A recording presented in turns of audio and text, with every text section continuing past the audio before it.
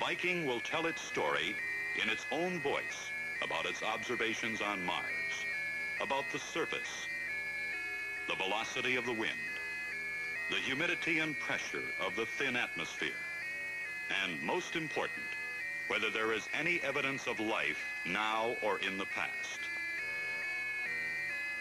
Meanwhile, the orbiter remains overhead, keeping watch on the landing site, operating as a relay station, and conducting its own science experiments and photographic mapping.